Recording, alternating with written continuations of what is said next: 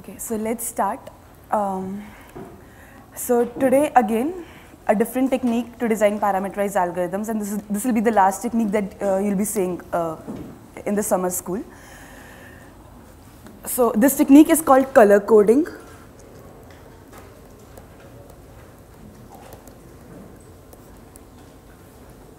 Okay, and again, this technique is used to design FPT algorithms, fixed parameter tractable algorithms. And we'll see the illustration of this technique using an example problem. And the problem that we'll be looking today is not vertex cover for a change. Decision version of the Hamiltonian path problem. So what's that? You're given as input a graph G and an integer K. And the algorithm outputs yes if graph has a path of length at least k, a simple path on at least k vertices. So if k is n, you're looking for a simple path on at least n vertices. So that's the Hamiltonian path problem, right? So in that way, it's a decision version of the Hamiltonian path problem. So again, we're solving the decision problem today again. So it outputs yes if there exists, there exists a simple path on k vertices, and it outputs no otherwise if there is no simple path on k vertices. Okay, so the problem is clear. So let us try to see. We have till now seen three techniques to prove that certain problems are FPT. That means they admit algorithms which have running time of the form. So we want to solve this problem in running time, which is some function of k, any function of k, I don't care, into some polynomial in n. N is the number of the vertices in the graph. Okay. So far we had seen kernelization to design such algorithms. We had seen branching to design such algorithms, and we had seen, yesterday we saw iterative compression.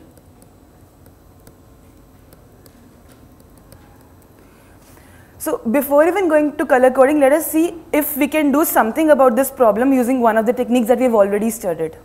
So let's start with kernelization. So for kernelization, one can actually prove this problem does not admit a kernel of any size. When I say kernel of any size, remember kernel was, what was a kernel? You started with an instance and you came up with an equivalent instance in polynomial time whose size was bounded by some function of k.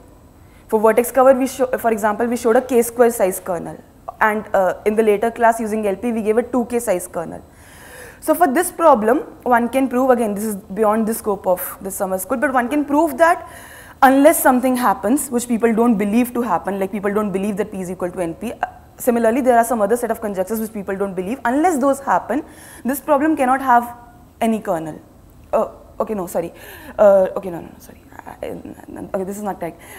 This problem cannot have any polynomial kernel. That means this problem cannot have a kernel whose size is a polynomial function in k. But yes, one could design an exponential kernel for k.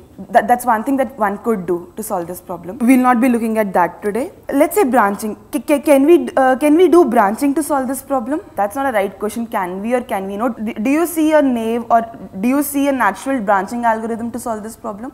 Like usually the kind of branching that we have seen so far, what was the idea behind it? We branched we were trying to find a set of vertices whose deletion makes the graph look like something. And to do branching, we were always trying to find a structure in the graph from where we knew that the solution has to pick at least one of the vertices from that structure. In the vertex cover, that structure was a single edge. So we know any solution has to pick one of the endpoints of that edge. In the case of triangle hitting set, we just quickly said yesterday that any solution has to pick one of the endpoints of this triangle. So one could branch. Here, at least at the first go, we don't see any structure on which we can branch, right? The question is there a path of length k in the graph, right? So it's not like a branching, at least a natural branching algorithm is not very clear in this case. So again, let's talk about iterative compression. In the iterative compression, again, the beauty of the iterative compression was that one could it was enough for some problems, it was enough to solve the compression problem. So if you're doing iterative compression, you should be able to solve the compression version of this problem. Now again, it's not clear how the compression version of this problem will look like. So in the compression problem, we say that we're always given a solution of size k plus 1. So what does it mean here? Does it mean that we're given a path of size k plus 1? If we're given a path of size k plus 1, we're anyways done. If you have a path of size k plus 1, you also have a path of size k, right?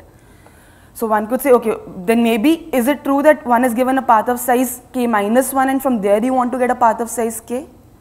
But again,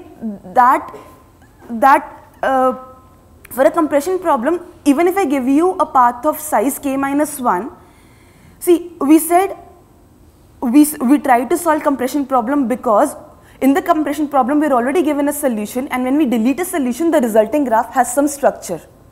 So when we remove a vertex cover of the graph, the resulting graph had isolated vertices. When we removed the solution for the triangle hitting set, the resulting graph had no triangles. So when we designed an algorithm for the compression problem, we actually use the properties of this resulting graph, the nice structure of the resulting graph. But here again, even if I delete, if I give you a set of vertices, say k minus 1 vertices which form a path, even if I delete them, the resulting graph could still be arbitrary, right? It doesn't impose any structure on the resulting graph. So, and hence again, we don't get any more insights on how we would go about doing some sort of iterative compression, at least for this problem. Like, again, this is all very intuitive. So at least intuitively, we don't see any natural strategies, like amongst the strategies that we've discussed so far for designing FPT algorithms, we don't see any strategy that is natural to attack this problem, at least intuitively. So hence, there is this new technique that we are looking at today, which is called color coding, to get an algorithm for this problem, to get an algorithm of this form, f of k into poly n. So what is the crux of this technique? Again, like in iterative compression, we said in order to solve the problem, for many problems, it's enough to solve the compression version of this problem. So if, for example, if I had to solve vertex cover, instead of solving vertex cover, if I solve the compression version of this problem, where I'm also given a solution of size k plus 1, if I have an algorithm to solve this problem, then using this algorithm, I can solve the actual vertex cover problem. So if this algorithm takes some f of k into polynomial in n time, the original problem can be solved into this much time into some linear function in n, right? This was the goal. So again, for color coding also, what we do is, we'll first see, instead of solving this problem, we'll solve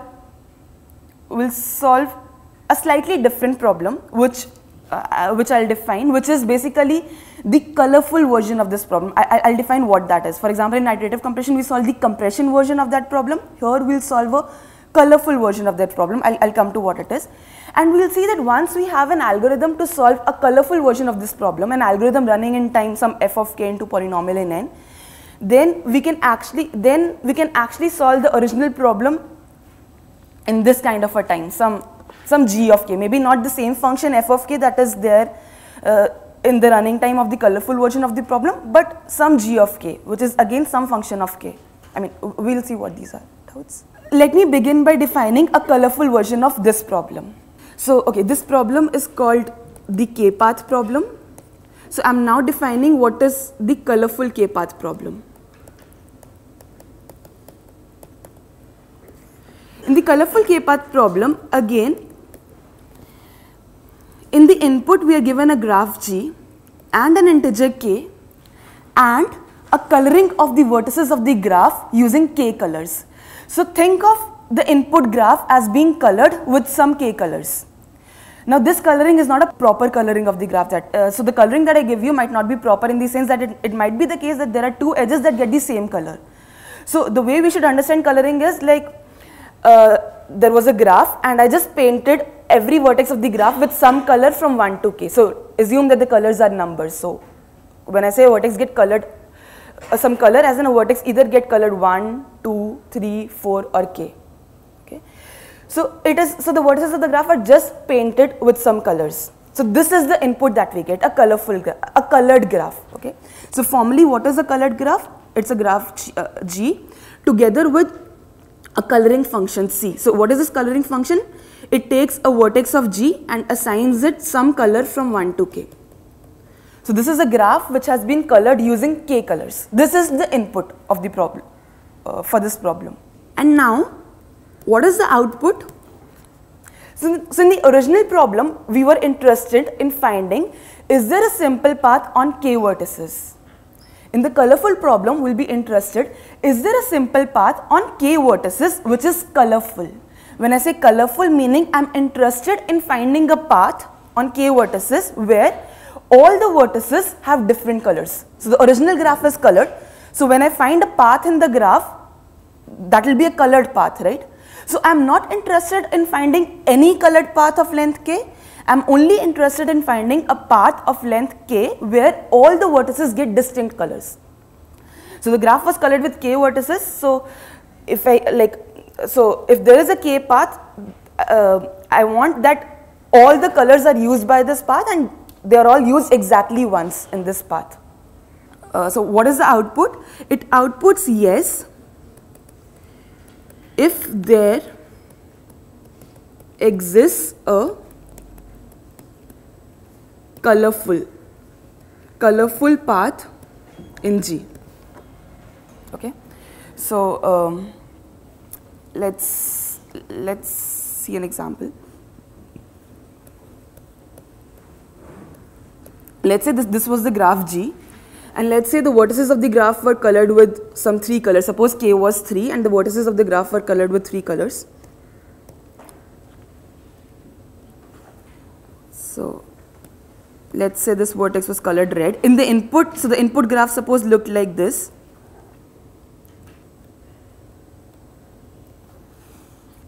Okay, and let's say the edges of the graph were of the form. So let's say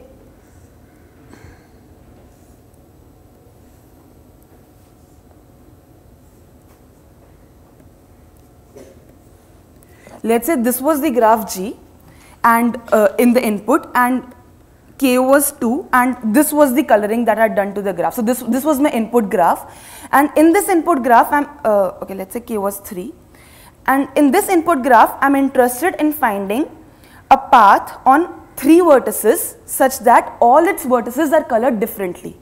Okay, so what is one such path? Yeah, so if you look at this path from here to here to here to here, this is a path on 3 vertices and all the vertices in this path are colored with different colors, right? So for example, if you will see this, if this and this, so basically this is also a 3 length path, but I can't output this because there are 2 vertices colored red in this path. So there is only, basically there is only one solution in this graph, which is this red, green and blue path. Okay. So is the problem clear? I'll give you such a graph as input and you have to find me a colorful path in this graph of length k. So first what we'll see is, we'll see an algorithm to solve the colorful k path problem. And then we'll see that, okay, why is it enough to solve the colorful k-path problem in order to solve the original problem? Let's solve the colorful k-path problem. So what we're trying to do now is we're trying to solve the colorful k-path problem.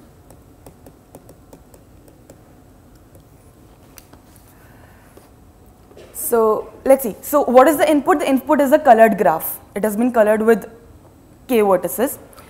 Let us look at, let this be the collection of all vertices in the input graph that I've got colored 1. Let this be the collection of all vertices in the input graph that I've got colored 2.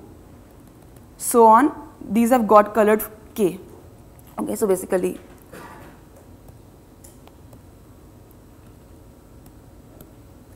so these are the vertices which have got, basically these are the vertices which have got colored 1. Let's say 1 is color red. These are the next set is the vertices that have got colored 2. So 2 is green and so on. I mean, you'll use k colors. Suppose the kth color is blue. Okay. So this is how my input looks like. There are edges in the input graph. They could be anywhere. There could be edges even inside one color class. Because what I gave you was not a proper coloring. Okay. So this is how the input looks like, and we are interested, is there a path of length k that uses exactly one vertex from each color class? That's the question, right? So again, this is the input and the goal is to see, is there a path that uses exactly one vertex from each color class, okay? And we want to solve this problem, and the kind of running time that we are allowed is f of k into poly n. See, I keep on writing this f of k. What is f of k? It is any function of k, okay? And when I write f of k, I write it in terms of f of k just to convey that when you're designing an algorithm, I have allowed you time, that is like the time in terms of k could be as bad as you want. So if you're designing an algorithm, if you see some k things anywhere, you can do whatever you want to do with those k things, because like you can look at all possible subsets of it, you can look at all possible partitions of it, because all these numbers, all possible subsets of k are only 2 per k. So the kind of running time that I'll incur if I'm looking at all possible subsets will only be 2 per k, and f of k allows that. Now even after I've looked at all possible subsets of 2 per k, I can look at all possible, say, partitions of k, that will be some k per k. So 2 per k into k per k will again be some function of k, right? So when I write f of k, that's why I'm writing f of k, so that you can do whatever you want. You can play with k as you want to. There are no restrictions on how you can play with k. So here again, you have k and you can play with k the way you want to. When I say play with k, your algorithm can brute force in whatever way it wants to with k, because I don't care what is the dependence on k in the running time. It's some f of k, I don't care what this f of k is as of now. So again, can someone suggest an algorithm? For this problem, you have to find a path that uses exactly one colored vertex. What is it? We are looking for a path that uses one vertex of red, one vertex of blue, one vertex of every color, right? So as he says, you have a path in your mind. The path has to use one of these colors. Let us guess in what order will the colors appear on this path. So it's a colorful path. It has to use red. It has, like for example, suppose there were only 3 colors. So it has to use the red color, it has to use the green color, and it has to use the blue color, right? So a path in the graph could be of the form like the first vertex is red, the second vertex is green, the third vertex is blue, or maybe the first vertex is green in the path, the second vertex is red in the path, the third vertex is blue in the path. These are the only kind of colorful paths that you can have, right? So basically, look at all possible permutations of these colors. Like for these 3 colors, permutations will be red, green, blue, red, blue, green, green, red, blue, green, blue, red, and so on. So there are like 3 factorial. If there are 3 colors, there are 3 factorial possible orderings of these colors. Okay, so you just guess. So if there was a colorful k path, the colorful k path will visit these colors in some particular ordering. You just guess that ordering. When I say guess that ordering, as in you try to find a colorful path for every such ordering. So if once you have guessed an ordering, suppose I guess that the path that I'm looking for, the path that I'm looking for will have first vertex will be green vertex in that path. Suppose I guess that, and let's say I guess that the second vertex will be red in that path, and the third vertex will be blue in that path. Suppose I guess that. Now, once I've guessed that, I know that my path. Once I guess that, what is the problem we are looking at? We are looking at a k path. Earlier we were looking at a k path that was colorful. Now we are looking at a k path whose first vertex is green, second vertex is red, and third vertex is blue. So, and I'll try to find a k path for every possible ordering of these colors. So if there was one colorful path in the graph, then I would get a colorful path for at least one of these orderings, right? And if I am not able to find a colorful path for any of these orderings, then there was no colorful path to start with, right? So we spent k factorial time, and in these k factorial time we enumerate all possible orderings of these colors. And then for every possible ordering that we have, we try to find out, is there a path in the graph that respects this ordering? So if I have the ordering green, red, blue, I am trying to find out, is there a path whose first vertex is green, second vertex is red, and the third vertex is blue, right? So basically we have reduced our problem to finding such a path which respects a particular ordering of these colors, and we have spent k factorial time. So whatever running time we incur to compute such a path that respects such an ordering, that ordering into k factorial time will give us, in that much time we'll be able to solve colorful k path problem, because we will solve this problem for every possible ordering. So k factorial orderings, and for each ordering whatever time we take to find a path that respects an ordering. So now what we have is, we have a colorful graph G, integer k, and we also have a fixed ordering for the colors of G. So basically we have a fixed ordering, or let's say we have a permutation of 1 to k. So 1 to k were the colors, and we have a permutation of the colors. And what we are interested in, so let's say this is the input, and we are interested in finding a colorful path that respects this ordering that is given to you. Okay. So again, so now I'll not draw colors, I'll just write numbers. So suppose this was the graph, this was the input graph, these were the vertices that get color 1, these were the vertices that get color 2, 3, so on, k. And suppose the ordering that is given to me is, let's say 2, 3, okay, or let's for example say k was only 4. So let's say the ordering that is given to me is 2, 3, 4, 1. So the problem that we are trying to solve is there a path in this graph whose first vertex comes from this color class in 2, second vertex comes from this color class in 3, third vertex comes from its color class in 4, and the last vertex comes from the color class in 1. Right? That's the kind of path that we are looking for right now. So let's see if we can find such a path in the graph. So again, this was the original graph G, and I have fixed an ordering 2, 3, say 4, 1. Okay, I fixed this ordering, and we're looking for a path whose first vertex is from 2, second from 3, third from 4th, and the last one from first vertex. So again, because we're looking for such a path, so let us look at all the vertices which got color 2 in the graph. Let us look at all the vertices that got color 3, or the vertices that got color 4, and all the vertices that got color 1 in G. So we're looking for a path that starts from a vertex here, goes to a vertex here, and then to a vertex here, and then to a vertex here. How much can you find such a path in this graph now?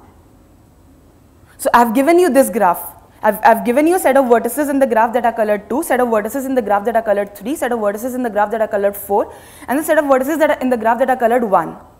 And I'm asking you, is there a path from whose first vertex is from 2, second vertex is from 3, third vertex is from 4, and the last vertex is from 1. Right. So we just have to be careful when we are doing depth first search. For example, we should not use the back edges, right? So for example, if I'm doing a breadth first search starting from a vertex of 2, when I look at all its neighbors, I only need to look at the neighbors of 2 in 3, right? For example, I should not look at the neighbors of 2 inside 2 when we are doing it. So as they suggest do the following. We are interested in finding a path whose first vertex 2, second vertex from 3, and so on. They say do a depth first starting from the vertices of 2. Okay. So look at a vertex from 2, do a depth first, and they want to do a special kind of depth first where starting from the vertices of 2, they'll only look at the neighbors of 2 and 3. Okay. Then once they have visited all depth first, or okay, depth first, anything. So and then once you are at a vertex from 3, you'll only look at its neighbors in 4. And then once you are at a vertex in 4, you'll only look at its neighbors in 1. Okay.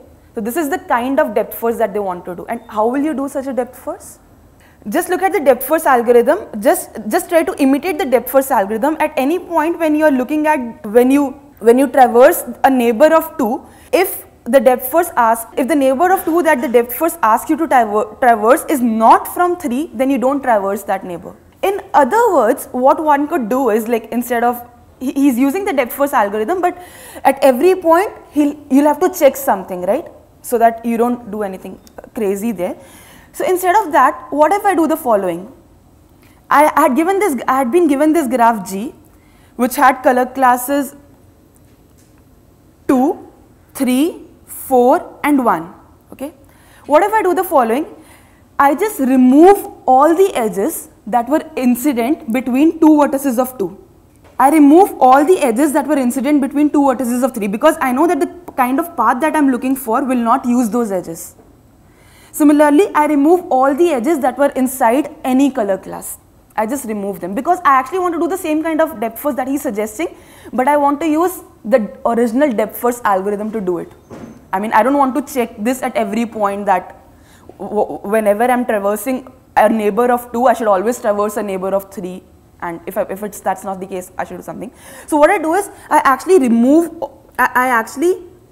if there were some edges inside this, I just remove them from the graph. If there were some edges inside this, I was remove them from the graph, and so on. So I make these graphs independent now in the graph, just so that I could do the depth first to get a path, such a path that has first vertex from 2, second from 3, and so on. Does this solve the problem? Now if I do depth first, will I always get a k path? Yeah. So like again, when I'm doing a depth first starting from 2, I'm in the depth first might there might be an edge from a vertex of 2 to a vertex of 4, and in the depth first starting from 2, I might directly jump to a vertex of 4. So the path that I'll get will have first vertex from 2 and second vertex from 4, but that's not the kind of paths that we are looking for, right? So for that also, what we can do is, we know anyway that the kind of path that we are looking for will never use this edge, right? So we can just remove these edges also. In fact, we can remove all the across edges as in edges that go from vertices labeled, colored with different colors. Like we'll remove all the edges that go across 2 different color classes, provided they are not adjacent in the ordering. So I'll not remove edges between 2 and 3, or 3 and 4, or 4 and 1, because those edges will be used by the path that I'm looking for. But my path will never use, for example, these kind of edges or these kind of edges. Oh, 3, 1 I've already taken. 2, 1, yes. So it will not use this kind of edges. So what I do is, just to perform the kind of depth first that he was proposing, I just delete all these kind of edges in the graph. I know that if there was a k path, the kind of k path that I was looking for in the graph, that path will still be there in this graph, because that path was not using any of the edges that I just deleted. Now how does the graph look like? There is a set of vertices that are colored 2, all of which are independent. They have neighbors only into 3. All the vertices of 3 are independent. They have neighbors only into 4. All the vertices of 4 are independent. They have neighbors only into 1. Now let us do this depth first, starting from a vertex of 2. So depth first, once it is at a vertex 2, the only option it has is to go to a vertex of 3. Once it is at a vertex number 3, the only option it has is to go to 4, and from 4 the only option it has is to go to 1. So do the depth first. If in that depth first you get a path of length, for example in this case 4, you say that there is indeed a path that respects this ordering, right? Because with respect to this ordering, we did this cleaning procedure. So if the ordering given to me was 2, 3, 4, 1, the procedure that I did was remove all the edges inside 2, inside 3, inside 4, inside 1, and then remove all the edges from 2 to 4, 2 to 1, and 3 to 1. And after that, I did DFS and found a path.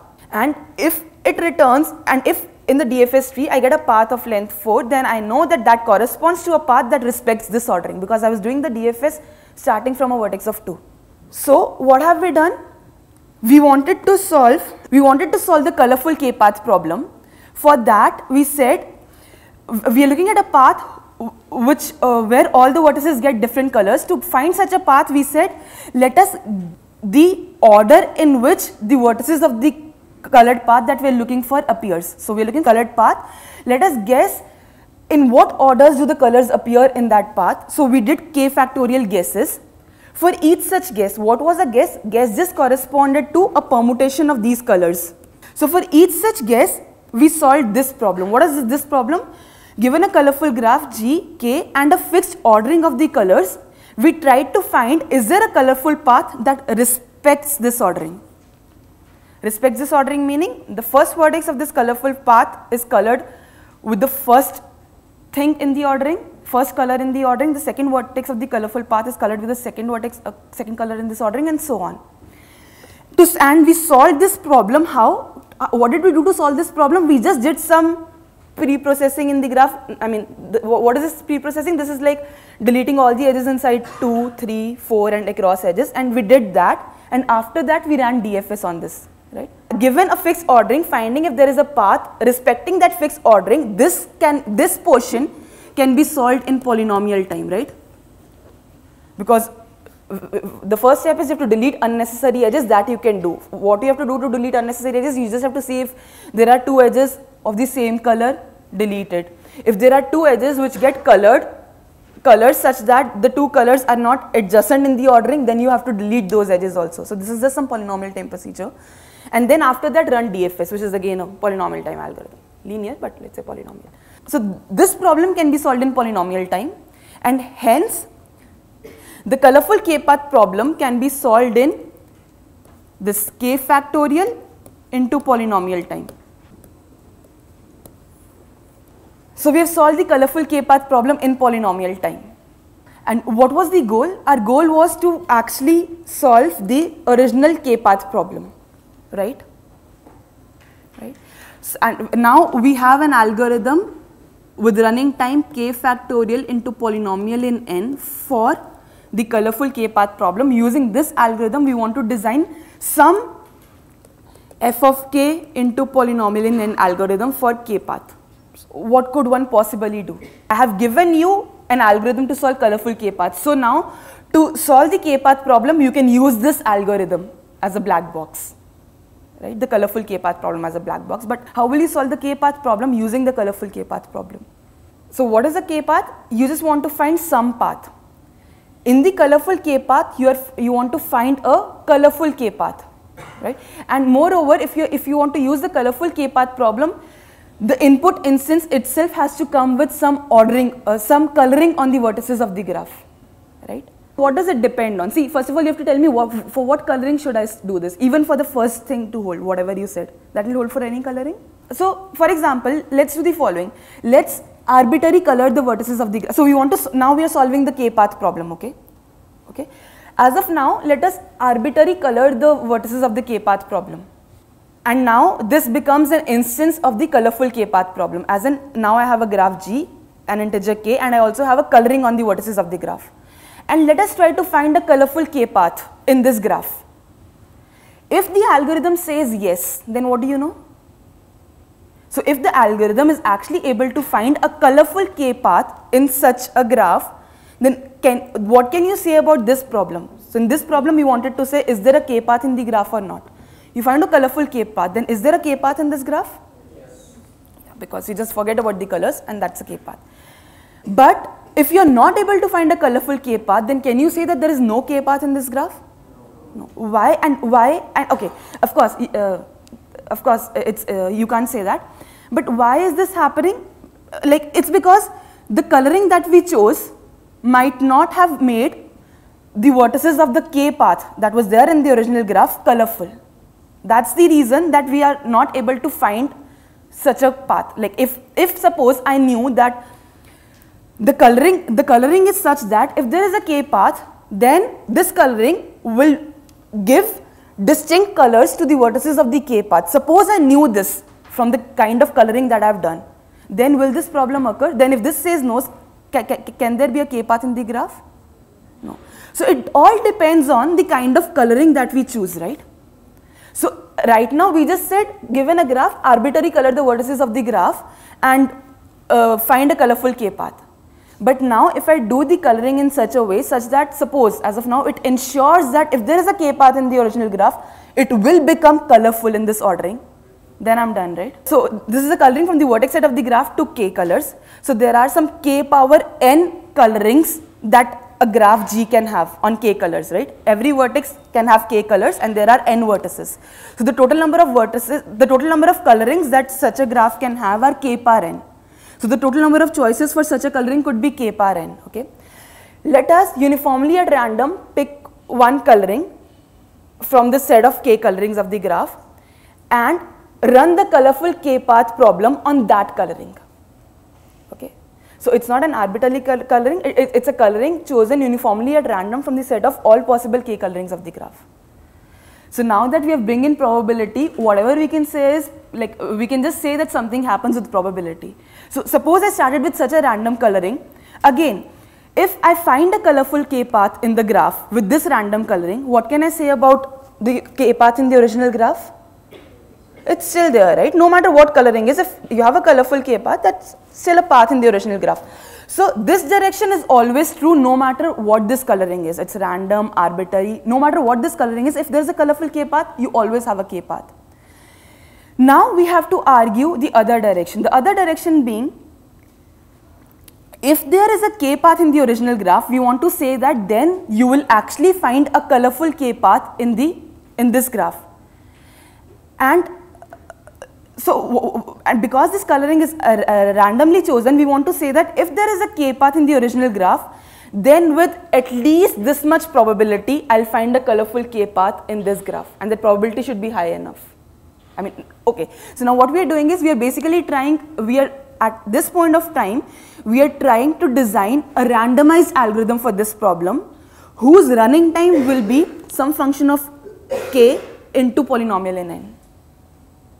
Later, hopefully, I'll just tell you how one can make this, one can make this algorithm deterministic, as in how one can prevent this randomized step. But I'll not be able to give you the proof of that theorem, but I'll tell you a theorem that that's a very standard tool that people use to de-randomize such sort of algorithms. So I'll just tell you that.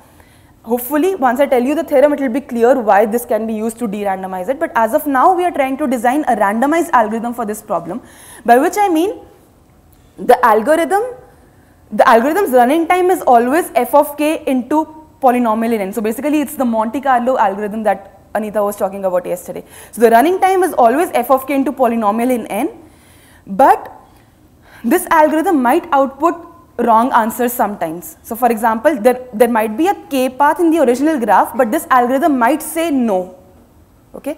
But it will say no but ideally I want to say that whenever it says, the probability when there is a k path and it says no is very less. That's the kind of, that's the kind of algorithm that I want to design, right? So what do we want to prove? So we chose a coloring uniformly at random. Basically, we want to compute what is the probability that if there was a k path in G, then this coloring makes this k path colorful. So if we can compute this probability, then this is the probability with which our algorithm, is always correct. So if it was yes, then with probability at least the same as the probability with which C colors the vertices of this k path colorful, with at least this much probability, the algorithm will always output the correct answer.